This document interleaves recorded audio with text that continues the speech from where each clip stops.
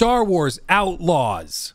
This is a game and I'm sure many of you guys are thoroughly intrigued by. People ask me, Luke, what game are you most hyped for? And while you guys know hype makes you stupid, and I would never stoop so low as to be hyped over something, a game that I am actually genuinely interested in is Star Wars Outlaws. And a lot of that is because of these trailers that have dropped. This initial like world premiere trailer revealed that it was coming from Massive Entertainment. And if you don't know Massive are the guys behind The Division.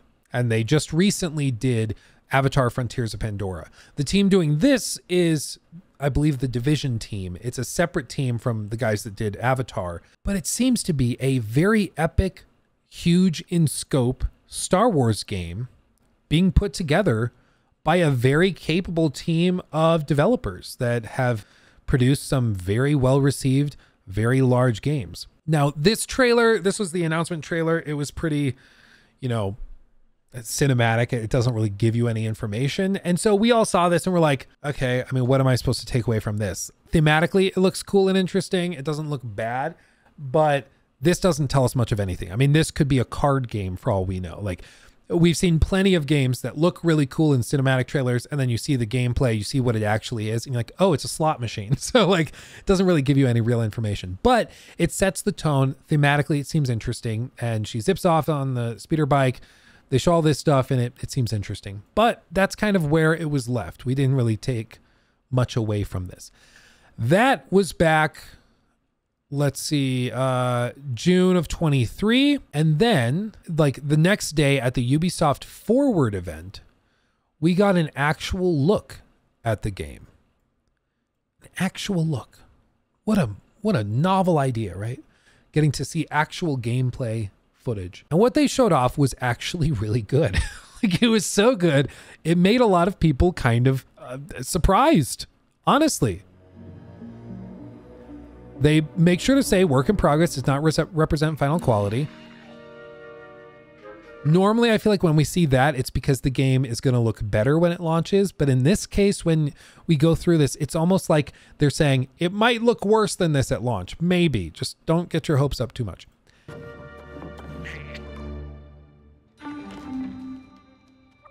Culo Monster. Oh my God, he's so cute. He's so cute. Good boy. I want that fighter stripped for parts by tomorrow. And then transition to gameplay. Right, next. Let's go get paid. For one, immediate thing that jumps out to me, they're playing this in ultra wide. Pretty rare. Not many games do ultra wide for their like previews and demos and stuff. Very interesting. It makes it look more cinematic. That's part of the reason I think that this looks really, really cinematic. That's one thing that's kind of surprising. Cinematic or ultra wide is just the aspect ratio. In case you're not familiar, this is a standard kind of cinematic aspect ratio, 21:9, or something roughly similar to that. And normal gameplay is in 16:9, which is the standard for most monitors and TVs. In other words, this full frame that you see on screen right now for the stream, or for the stream clip, if you're watching Lou Stevens live afterwards, would normally be filled with gameplay. But it's ultra wide, so it comes off as much more cinematic. And a lot of people have asked, like, I remember I took a class on, it was in like, I think community college. So it was like an extracurricular, trying to fill in credits however I could. And it was like a film appreciation class that was really interesting. But one of the things that they went through, we spent like a few days talking about it, were aspect ratios and frame rates. Because one of the common things people will often say is like, there's something about going to the movies that just makes it feel like a movie. Watching it on my TV at home just doesn't feel right. And part of that is the scale and the epic nature of it. Part of it is that projectors used in movie theaters are very, very different in how it actually appears to the human eye than television sets are, at least standard television sets that you may have. But also, a part of it is the big screen with the massive aspect ratio that's a little bit thinner, paired with the lower frame rate, is just what we've been conditioned to associate with the cinema experience. It's not that 24 FPS is actually the best frame rate. It's just that way back when was literally the lowest frame rate they could go while it's still looking or with it still looking relatively smooth. Because back then it was physical film. They needed to save physical film, so they lowered the frame rate to get it to that point where it could actually be like used practically. Now it's very different, where we don't have those restrictions. So you can kind of just do whatever you want. It doesn't really matter. However, everybody's grown up associating those lower frame rates and those wide aspect ratios with cinema, with a cinematic look. And so we just associate the two things together. And I think that's part of the vibe that they're going with here. The one exception is we're getting this in 60 FPS. So the game is allegedly running. I don't know if it's running on an actual PlayStation 5 or Xbox, or if it's running on like a PC. The fact that it's ultra wide makes me think it's a PC with a controller plugged in, because I don't know, maybe somebody in chat can correct me. I can't think of a console game that has ultra wide support plugging into the console. I don't think most consoles even have it. So it's probably a PC version of the game running, but still very, very interesting. And the ultra wide aspect ratio, I think, is definitely carefully selected to make it look more cinematic. I think it's an Xbox controller, because X for takedown, I can't imagine they would have X/A be the takedown. It's got to be that. Stabbing us in the back as she's preparing to stab her in the back. So you see that there's an actual companion command system. This to me makes me wonder if it's just our little companion here, or if there's going to be more companions in the game that you can direct and command in this way. That's interesting. Nice one. Could lead to some really interesting platforming sections and times when you interact with companions. Little flyover sequence. It also makes me wonder if there's like right there, she dropped down, but it makes me wonder if there's ways to go through these encounters just bypassing combat entirely. Because you see that box just went all the way up here to the left. What if she had jumped off up here and then just walked straight out the door? Because you see, she spotted here because she dropped down like a moron where she shouldn't have. But presumably this crate that you were hanging on, you could have dropped down up on this upper platform and just bypassed combat entirely, which is pretty cool. I was just leaving. Okay, we'll figure this out.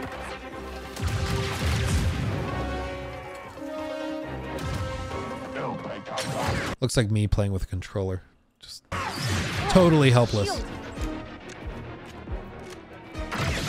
So this was kind of interesting. There's like blaster modules. You can change different archetypes of damage going out.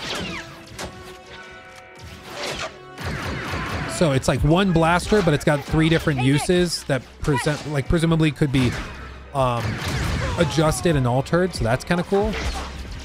This is getting bad.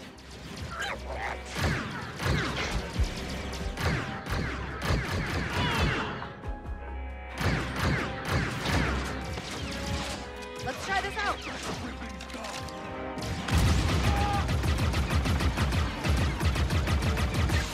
Dink Ferric. I want to know, what did she say?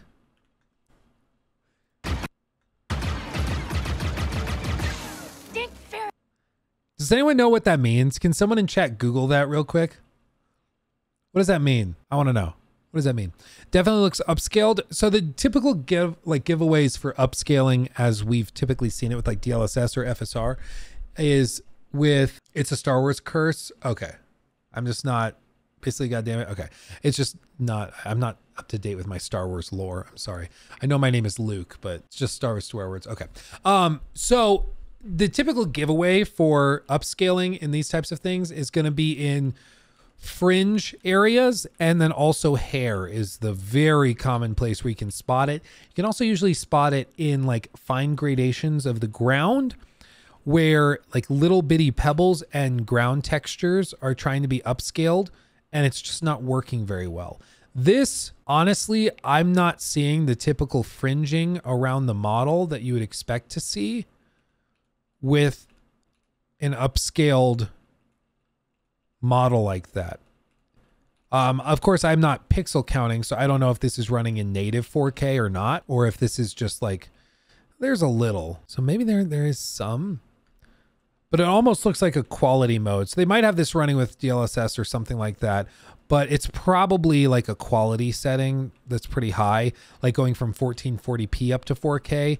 It does not look like a really aggressive upscale. We've seen some really aggressive ones with like Jedi Survivor at launch, where they were running that thing at like 900p, upscaling it to 1440, and it's not great. So if there is upscaling, it's minimal, I would guess.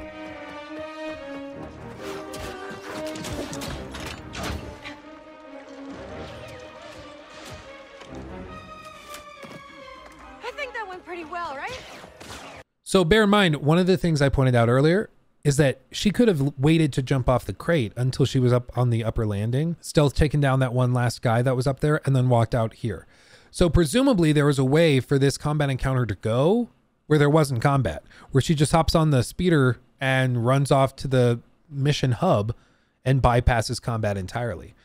And if that's the case, I mean, that's kind of the dream. That's what you would hope, is that there's variability. And as we'll see in the rest of this, there's a lot of examples of them making it out that there's going to be a lot of option and agency in how the player approaches these things and how they handle it. So if they can live up to that expectation, this could be pretty cool. She mounts it.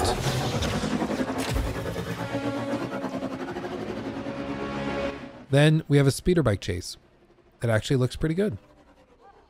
Lots of data streaming in and out. This is one thing I've always said is really impressive about Ubisoft games. Ubisoft, they are really good at data streaming. They just are. Assassin's Creed games have always been great at this, especially the recent ones, where you can have an actual like eagle or hawk flying above you, and then you warp to its perspective, fly across the country of Egypt, and then within 2 or 3 seconds, snap right back to the player character standing on a pyramid. Like, it's crazy what they're able to stream in and out. They have some really impressive data streaming tech. And this is another example of it. I mean, it allows you to move very quickly, to have a really high density maps and areas while traveling quickly. It's just a great asset to have at your disposal. This also, like, people were asking, oh, Luke, you want, I'm sorry, I didn't make it more than 10 minutes into this without bringing it up. But speaking of space games, this speeder thing, this is all I wanted in Starfield. This is all I was hoping for, was to have like procedurally generated maps, kind of like this, where you have a speeder and you can zip around to go and hunt for loot and cool locations. That's all I wanted. This is all I was talking about. People are like, oh, so you want like dirt bikes and pickup trucks and a cyber truck and stuff? I'm like, no, I just want a speeder bike. That's not like that far out of the realm of possibility in the sense of like a sci-fi game. Like, what are we doing?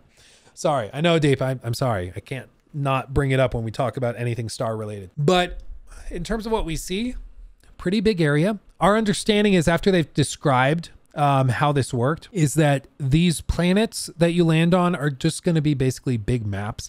Kind of think of how Jedi Survivor or Jedi Fallen Order handled it, where you land on the planet, but it's basically just one big map in a landing area. And honestly, that's the same way that like the Star Wars films kind of handle it. You know, like no matter where they go, they're landing on Hoth, and everything's happening on this one small, like 2-3 square mile area on the entire planet. This is where it's all going down. You know, it just is kind of how it has to be, because when you're dealing with planets, it doesn't really work for stories or for games or films or whatever to have it be like, yes, and there's 650 different military bases all preparing to launch like these escape teams, and they're all launching into space. And because it's the far future / ancient past, long time ago in a galaxy far, far away, you know, it doesn't really work to be like, yes, and then there's going to be billions of people escaping Hoth and headed off to another planet where 35 billion people are waiting. Like, it just doesn't really work that well.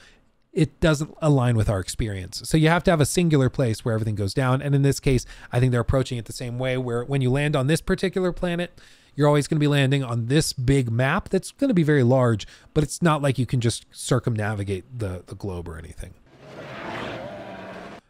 Interesting thing here, Pike Syndicate reputation. This suggests there are factions, a whole faction and reputation system. So Presumably the Pike Syndicate is the group that you just were stealing from and that you killed a lot of their friends. And so you robbed them and now your reputation with them dropped. So there's a reputation faction system working here. That's crazy. I will say here is where you can see some of the fringing that would suggest probably some upscaling. It's also hard to tell because it's YouTube and things get compressed. There's Jonta's hope. We made it, Nix.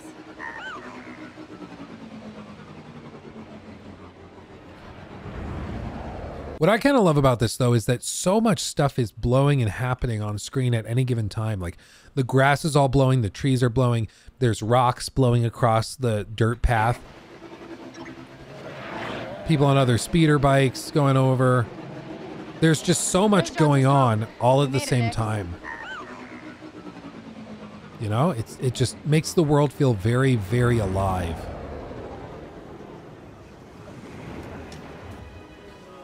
Hops off the speeder bike.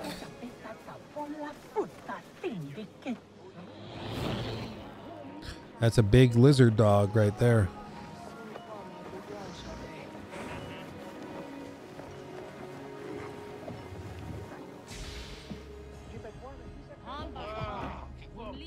No load screen either. Hey, Andy. You're late, Kay. Doc is waiting. Look how silky that was. Oh, baby. I love the gameplay to cinematic transitions. I love it. I love this stuff. But look how smooth this is. Hey, Andy. You're late, Kay. Doc is Like, waiting. come on. Come on. You got to give them credit where it's due. That was smooth. Oh, that was good. That was good. So like one of the comments, Hatman, this is just too good for Ubisoft, WTF. So that's kind of the core question that's on everybody's minds right now. Everybody's wondering that same thing. Like, this looks too good to be true. Like if this was coming from a Naughty Dog, or if this was coming from Santa Monica, they landed a Star Wars license, could be cool. Could be cool. But like this all seems very, very smooth, very, very good. And we're not really used to seeing that from recent Ubisoft. We're used to seeing kind of the same game recycled over and over again. And that is a very fair question to bring up, I think. But at the same time, this is a game being put together by a pretty fresh team, a group that's done The Division, but has never done this type of game before. So it could be that they're bringing a really cool, novel approach to it. That's very, very possible. They've also had a lot of time. You remember also Ubisoft basically delayed everything after Ghost Recon Breakpoint by like a year and a half to 2 years and suffered serious stock downgrades as a result. Their investors were not happy with them, but they delayed everything to give it extra time, extra polish, make sure when they revealed stuff that it would be revealed, and when they released it, it would be released in the best possible state. We've seen that recently. Mirage was a fun little side project that was actually received really, really well. And it looks like this new Prince of Persia game is probably also going to review really well. And then it also seems like, you know, they're working on AC Red. That's going to be really cool. Avatar, potentially an exception, hopefully. Avatar kind of mixed reviews, but it also seems like it was caught in development hell a little bit because they had so much hand-holding from Disney to do, because working with Disney on any collaborative thing seems like a bit of a headache. Star Wars, I think, is a little bit looser. They seem to be a little bit more flexible with it, specifically because they're working with Lucas games or LucasArts or Lucasfilm games, whatever the official name of it is. Whereas Avatar was working with Lightstorm, so which is a different group that doesn't really do a lot of video games. So it's going to be interesting. It's going to be very interesting. What? Are you worried? No. Okay. No, but you, Troy. What? Be careful. Donka's a broker, not a friend. She can't be trusted. Who can out here? See you back at the ship.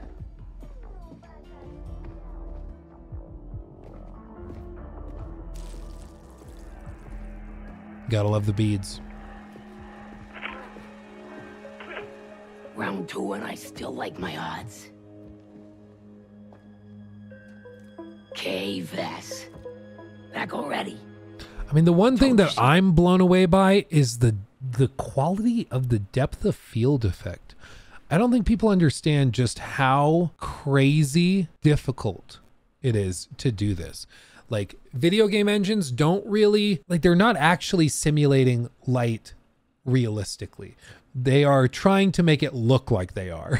So it's a lot of trickery usually that happens. They'll put blurring effects over it and then scale the severity and potency of the blur and adjust that kind of logarithmically based on the distance from the camera and stuff. So there's ways that they can kind of cheese it, but you don't normally end up with a super smooth transition from out of focus to in focus.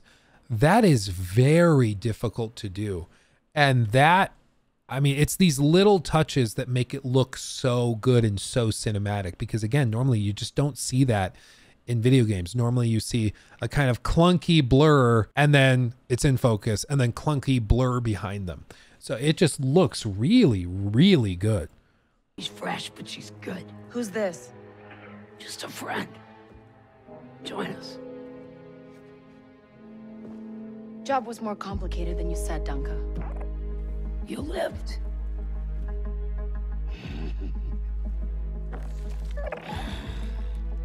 Hey, these aren't toys.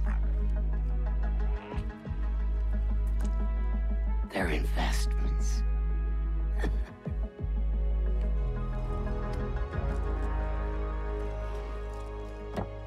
Wait. We haven't met. Don't really know many of you. Stealing illegal contraband, running with syndicates. I could say you're a threat to the Empire, You could. but I won't have to if you're smart. And then another option for player agency. We saw earlier a faction system with reputations at play. Now we're seeing like options for bribing or not bribing with potentially different outcomes. Because earlier when we escaped the base, it seemed like maybe you could have done that stealthily and not alerted anybody, in which case maybe you get paid better. Does that dialogue change where she says the job was harder than expected? Does she change it to, oh, it was a walk in the park? Does that dialogue change? Like, how much of this is actually flexible versus linear? I'm okay if it's linear. I just hate when games pretend like they're variable, when they pretend like there's player choice, and then there just isn't any. It's one of my frustrations with like Horizon, because Horizon Zero Dawn and Forbidden West have those dialogue options where they make it into like this, they make you think that you are going to have a different outcome if you're really aggressive or compassionate or kind of snarky, and it doesn't actually matter. It doesn't go anywhere. It just doesn't matter. Exactly, Bulls. It's just the illusion of choice. Thanks, but I'm smart enough to get myself out of trouble. You pay the tax just like everyone else. Whoa, kid, let's just relax. You won't make it off to Shara alive. Maybe.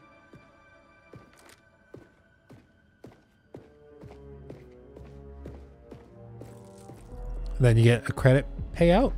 Presumably you would get less if you bribed her. We have report of a fugitive in Georgia's Hope. Move to apprehend. That's pretty That smooth. Imperial announcement wouldn't be about you, would it? Could be. I told you not to trust her. Uh-oh. Not the first time we've outrun the Empire. Run right up and on the ship.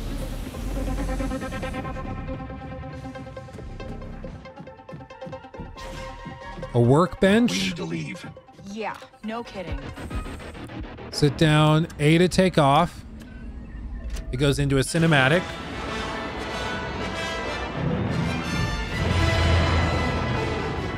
Launches into the atmosphere. And here to be clear, behind my camera, you can see this. This looks to me like a loading screen. And I think this is just like a really elaborate way of covering up the loading screen between planet surface and space. Then through some clouds.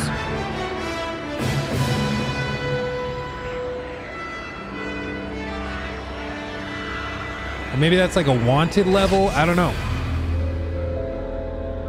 Yeah, you're right, CG James. I think that is just a wanted level. Oh, we good? Nothing on the sensors. Tashara orbit. and then some dogfight action. You also see an option for hyperdrive down here in the bottom left. You have different rockets, the ability to repair your ship as well. Flying all through this old wreckage of ships and stuff for dogfights. It seems very interesting. But I think that this also demonstrates why that fluid transition, there is a load screen technically happening. It's just happening under the hood and in a way that the player is not torn out of their immersion in the game. They're still playing the game the whole time. Yes, they lose control of the ship while it's going out of the atmosphere, but then they're just like, you know, they regain control of it pretty much immediately. Same with this hyperdrive warping away. You're still in the game.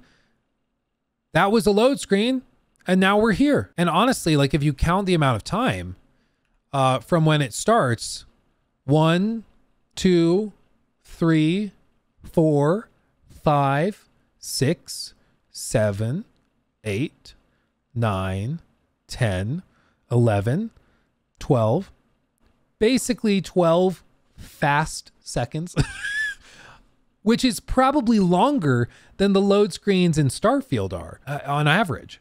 And yet this seems so much better just because it doesn't take you out of the game. It keeps you in it. It just covers up the load with like a little bitty transition in a way that's satisfying and interesting. And then we get another cutscene that looks pretty good. I mean, it just, the whole game looks coherent. It looks cohesive. It's clear there's a vision here. There's a tone that's being struck that seems consistent. There are interesting worlds to explore. Very different maps, different combat encounters. The combat looks actually kind of interesting with different archetypes for your gun. There's a workbench for upgrading and changing stuff. It actually looks pretty good. Graphically, it looks really, really good. Like there's really not much to complain about. And I think this is broadly the point that a lot of people have raised. Is just, it looks almost too good. And so for Ubisoft with this, I think that they are onto something. I think if this actually lives up to the hype, this could actually be like a huge game for this year. I really do think so. I think you could see this game just blow up if it actually lives up to that quality standard. If this thing gets reviewed and ends up with like 9s, a handful of 9s, it could easily end up in that discussion for Game of the Year at the end of it. You guys remember Assassin's Creed Odyssey got nominated against God of War and Red Dead Redemption 2? 2018 was a crazy year, man. I could see this, if it reviews well, being in the same category, same discussion, because it's a huge IP. The game already looks really good. The interest is definitely there. They just have to live up to that expectation. Imagine Ubisoft getting Game of the Year. Yeah. Massive is like the Insomniac games of Ubisoft. Yeah, they have done a really good job. I think Avatar was a tough one for them, because when I went to that preview event, when we talked to the devs, like, of course they can't say it's been really tough to make this game because dealing with Lightstorm's been a headache. But I got the vibe that that's kind of what they were saying, because anytime they wanted to do anything, they had to go to Lightstorm, which is the company that James Cameron owns that makes the Avatar films. They had to go to Lightstorm, explain why they wanted this done, how they wanted it done, and go through all these reasons. And then there was like a multi-week process of sending ideas and revisions back and forth. And the Lightstorm team, they're making the like Avatar 3 right now, and then I think there's another movie after that that's also happening. So they're very, very busy, and they're trying to also throw in this stuff for the games. And it just seems like it was a bit of a headache, because they wanted to do all this great stuff for Avatar, and anytime they had a single idea, they had to wait basically a month to get a green light to start working on it. So that's why I think the game took so long. That is a game that probably should have released like 4 years ago. But as a result of the slow the slow development process, I think it just was stretched out. And that's why so much of Avatar Frontiers of Pandora feels like a game from like 2019, 2020. It doesn't actually feel like their current modus operandi. It's going to be really interesting to see how this plays out. But so far they've done it right. I feel like the responses to the previews have been very positive. And if you just go through some of the reviews or some of the comments, like 3.8 million views, almost 3.9 million just 6 months ago. It's the most interest in a Ubisoft game in a minute. So yeah, people are saying they love the detail with the reputation system. This is looking pretty good. My only changes I'd like to see is the gun should be punchier. Each shot hits harder, gives more feedback, and the vehicles should feel faster. I don't know, the vehicles felt pretty fast. I bet when you're playing it, it's also feels really fast. They kind of float forward rather than speed through the environment, at least with the current perspective. Otherwise, this is looking pretty good, and I can't wait to see the finished product. I think it's probably feels different when you're controlling it, because that's true of a lot of games. When you're playing the game and you're like playing the vehicle, it feels very different than when you're actually just watching it, you know? Finally, a game where you don't play as a Jedi or a soldier. I hope this has a lot of crime theme to it with bounty hunters, mercenaries, the Hutts, and the Spice Cartel. Oh yeah. This is amazing. I'm so happy you can exit planets just like that and fly on them. Too bad Starfield doesn't have that. A nice detail I would want to see in the release is having a hyperdrive jump lines line up with the stars, as I believe that's what those lines are. Oh yeah, that'd be cool. That'd be super cool. I'm having a hard time believing this is a Ubisoft game. It looks too good. 17,000 upvotes. Like, but that is exactly the point. That is exactly the point. People see this and they're so used to Ubisoft games being just kind of mid that this is like surprising a lot of people. So if they can pull this off, this could be a whole, like this jump start for a whole new generation of next gen, or I guess now current gen Ubisoft games, where people are seeing this and it's just like they are using their amazing tech and they give their teams time.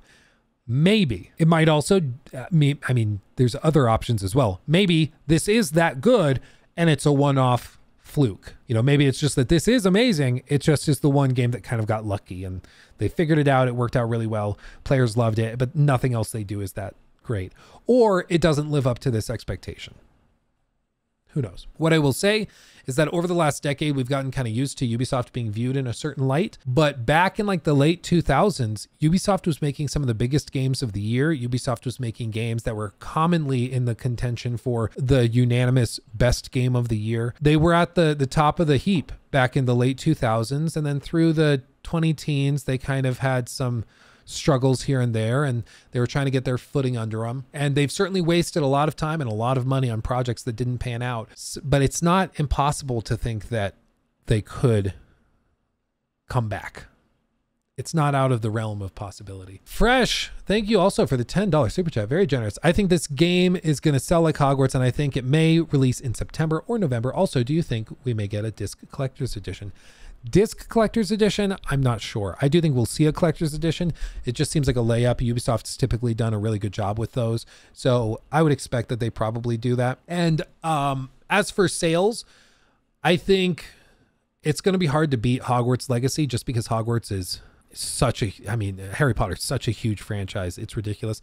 And that game was the first game like that for that fan base. We've had other narrative third-person adventure Star Wars games. This just looks like a potentially really good one. With Harry Potter, we had never gotten a game that's just like an open world game where you're playing as a student and you can explore the castle freely. That alone was enough for a lot of people to want to buy the game. Like I remember people saying before the launch, like on the subreddit, they're like, even if the game sucks, I don't care. I just want to explore the castle. I just want to do that.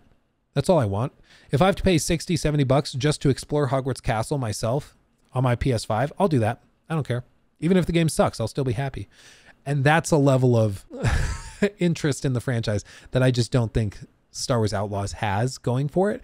But I could see this selling like, 5 to 10 million copies if it reviews well. Even if it doesn't review super well, even if it's like an 8 out of 10, I still see this selling pretty well, I think. Like Jorah said, Hogwarts is more accessible to all people versus Star Wars, weirdly enough. Some people still think it's geeky. Yeah, I think that's part of it. And it's also just that there's been a lot more content around Star Wars. Star Wars fans have had an ocean of content to feast on basically for 40 years.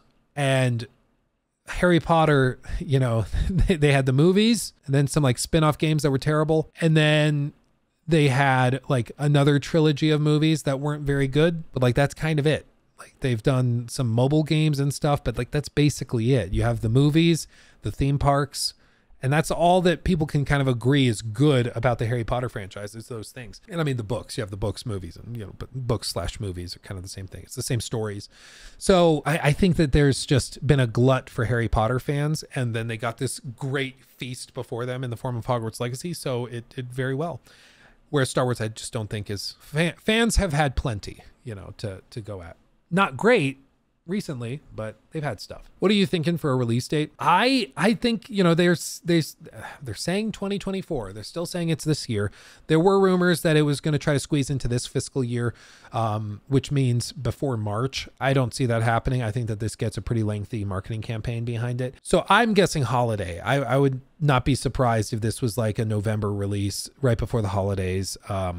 And, you know, they really go balls to the walls with the marketing on it. That would be my expectation. So I'm expecting holidays. This will be their big game. But the other thing to consider, they have Assassin's Creed Red for this year. So you could presumably get a huge Assassin's Creed game in like September to October, and then Star Wars Outlaws in like November, December. That's possible. 2 huge Ubisoft games basically back to back. And what I will say is when we went to that media event for Avatar, I met with a lot of the marketing team at Ubisoft. Delightful people, super sweet, love them to death. And like the team that works on the marketing for Avatar, they move on and they start working on the marketing for Prince of Persia, and then they move on and work on the marketing for whatever comes next. I think Skull and Bones after that. Like they just move from thing to thing to thing, from release to release to release. So they're probably not doing 2 huge marketing campaigns at the same time. They're probably focused on one, get that done and out the door, and then move on to the next one, which probably means that they want a couple of months between, I would think. So that would probably mean that we get like maybe September for Assassin's Creed, and then November for Star Wars, or vice versa. Either one of those I think could work. Potentially Star Wars Outlaws versus Indiana Jones versus AC Red. Potentially, yeah. Because Indiana Jones is supposed to be this year, basically. So there's going to be some real competition, I think. It's going to be a crazy, crazy winter and fall. I don't think it's really hit people just how busy it's going to be. I do think that from like probably April, May, somewhere in there, to probably August, there's not going to be much at all. So I've got to start budgeting, but there's really not going to be that much to talk about or cover. But I do think that once we hit the fall, it's going to be kind of a mad rush. He took my thing.